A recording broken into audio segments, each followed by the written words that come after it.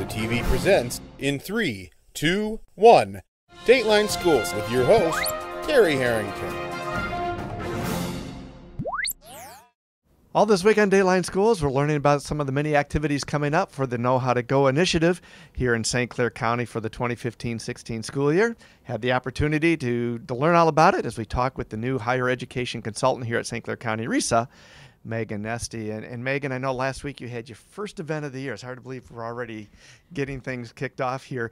And that was the new college application toolkit, which you alluded to a little bit yesterday. Tell us all about that. Yes, absolutely. The college application toolkit is really something for, students to really learn about that college application process, which can be overwhelming and daunting for sure for a lot of students. But this is a way for them to kind of understand, what do I need, pay attention to deadlines, what schools require an essay, so it kind of helps them organize all of that information that they're just bombarded with through the mail and email. So it's a really great way to kind of navigate that process. But you said you made some changes this year. What's different about this year's toolkit than what we've had in the past? Yes, this year's toolkit, previous years, students have had a whole crate full of folders and things. What we've done is really kind of compacted that into one little kind of pendaflex, if you will, one folder that they can really kind of carry around. It's a little bit more mobile friendly, if you will.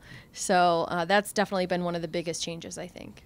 I know you had the first event out at K-Pac High School last week. You got several of these toolkit workshops coming up, don't you? Yes, we do. We schedule these at each individual high school in the county.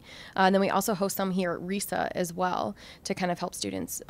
If they can't make it to one of the schools, they can come to ours. Where can people get information about when and where some of these activities are being held? Yeah, all of this information is available on our website, which is scckh2go.org. And all of the dates are on there. Students can sign up for those events. They can learn more about those events as well. So they can go just onto our website and check that out. We'll be back with more tomorrow. For Dateline Schools, I'm Terry Harrington.